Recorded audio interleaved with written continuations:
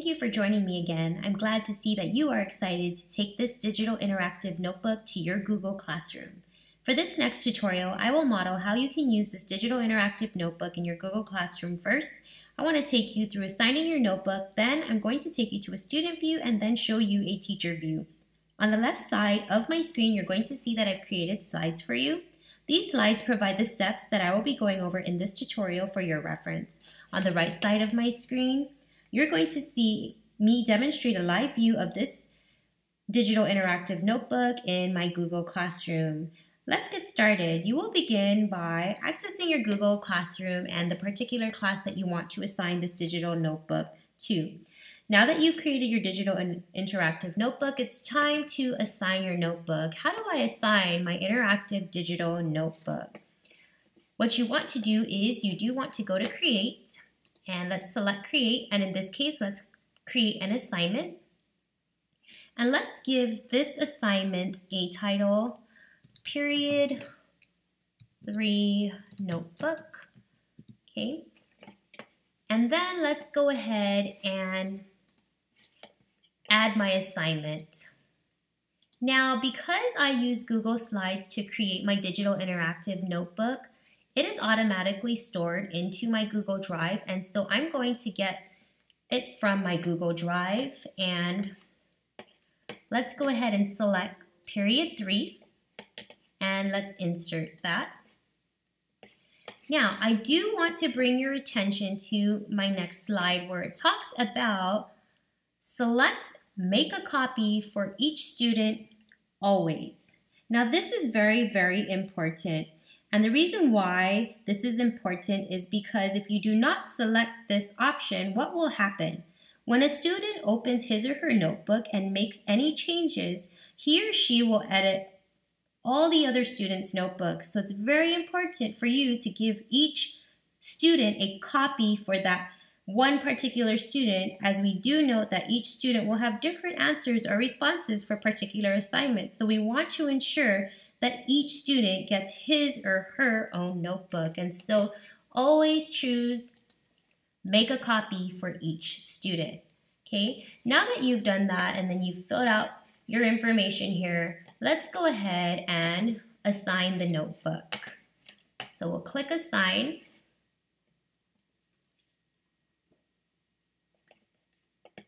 And we should get a notification that our notebook has been assigned. And all right, so our notebook has been assigned and it has been created. And let's go ahead and see what would my notebook look like from a student view. And so let's go ahead and go into the student view, okay? And usually your students will get a notification in their stream, okay? Or you could even see your notification in your email. And so let's go ahead and go to the assignment. And again, there are different ways to access the assignment. And so let's view the assignment.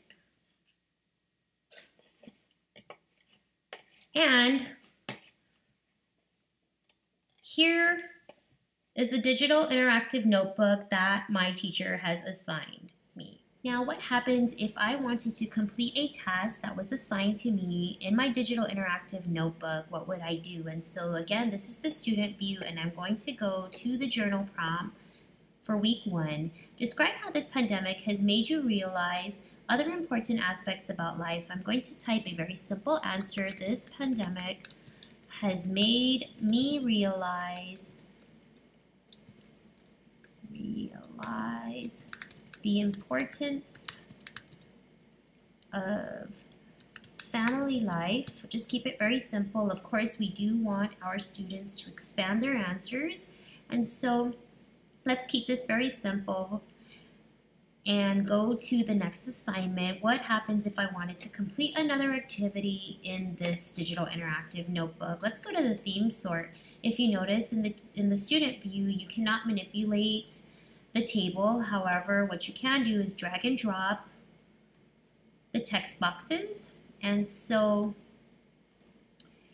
I want to drag this answer here and then sort this right here. Okay, and so I completed 2 assignments in the digital interactive notebook. Now what I want to do is I want to see, right, as a teacher, how do I view my student's notebook? And so because this is on Google Slides, it's going to store automatically. And let's go ahead and go into the teacher view and see how it looks from a teacher's view. Let's get out of here and let's go into the teacher view. Okay, so I'm going to go and let's refresh this. I'm going to go into classwork, and there are different ways to access assignments, and you will get notifications. But let's go into this and let's go to view assignment. Let's go to assign here and let's go to Kevin Cruz, right? Kevin Cruz's notebook here. And let's see if Kevin Cruz completed the assignments, and we'll go ahead and view the journal prompt, and we do see the response that was left here. This pandemic has made me realize the importance of family life, and then we do see the changes made to the theme sort.